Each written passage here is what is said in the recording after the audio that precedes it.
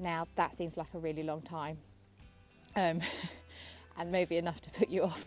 Hiya, so today I'm going to be looking at the cost of our solar power system and how long it will take to pay for itself. My name is Rachel, I live here off-grid with my family, and a big part of that is the solar power system, which takes care of most of our electricity needs alongside a generator as well.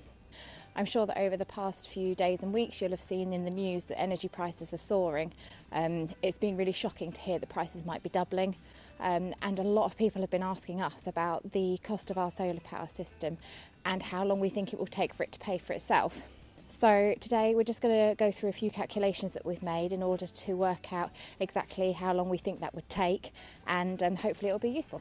So there's a few different ways that we can work it out. One of the simplest ways is to take the average bill of a household and to use that. So with a little bit of research online, I found that the average cost of electricity for a small house, that's a 1 to 2 bedroom house, is £795 a year. So the cost of our solar power system was around £22,300.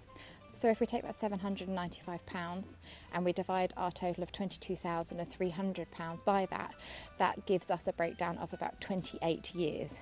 Now that seems like a really long time. And maybe enough to put you off of going for an off-grid system over sticking with the tariff, but we'll come back to that in a minute. We're hoping one day to upgrade to a bigger house, and that will make a big difference when it comes to whether or not our solar power system was a good investment.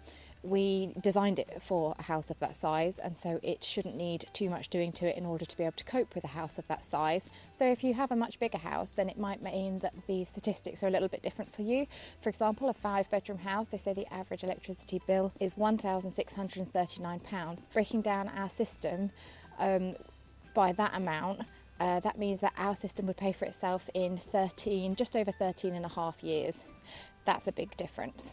And so that makes it a lot more viable. And I'll put these breakdowns in the description below so that you can have a look for 3-4 bedroom houses, middle-sized houses, small houses, large houses, and you can compare the cost of our system to the cost of having a house that size. So that's a very general calculation, and we felt that it was probably more useful to look at our actual usage at the moment and to see whether or not the investment in solar would be a good idea for the amount that we actually use. We had a look at our usage and we focused on November, which was actually our highest amount of usage so far in the months that we've had the solar power system up and running. And we used 315.41 kilowatt hours. So if we take the general average tariff, which is about 16 pence per kilowatt hour, and we work out how much it would cost us a month to pay for that electricity on grid, that gives us a total of £605 a year, which seems like a really small amount. So that really isn't good for the calculation that we were doing earlier, where we take that amount and divide our total cost by that amount. That would mean it would be nearly 37 years to pay off the cost of our solar power system. However, and I feel this is a really big however, the headlines that we've had in the news over the past few weeks is not suggesting that the prices are going to stay still. And this is the reason that people have been asking us about the cost of our solar and whether or not we think it has been a really good investment. If prices continue to double and continue to rise in the way that they're predicted to rise, then that is a big game changer for whether or not it is a good use of our money. So for example, that small house goes from being 28 years to 14 years before it pays for itself, and the larger house, which we're hoping to have in future, goes from being 13 years to 6.5 years. That's if prices double, and that's predicted over the next year or so.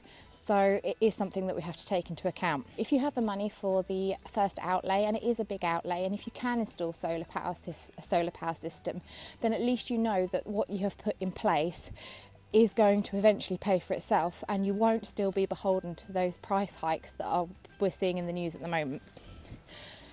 Of course, for us this argument is completely irrelevant. We live a really long way from the grid. We had to factor in the potential cost of joining the grid, which is a massive difference to just deciding whether or not to come off grid. So for us it made more sense to go off grid than not. Firstly, it's that big outlay of joining the grid, and secondly, it's the fact that by being off-grid you have that freedom, and whilst you have to balance that with the responsibility of dealing with your system and installing your system, at least you have that freedom and you're not beholden to those prices. If you'd like any more information on the cost of our solar power system, we have got a video on it, so I'll put a link in the description below. Also, there are links to the videos on how we installed the solar power system and the components that we used, so I'll put the links in the description for that as well. If you've enjoyed this video and found it useful, please consider subscribing to our channel. We'll be posting a lot more videos about our solar power system and also our off-grid life in general. Thanks for watching. Hopefully we'll see you again soon.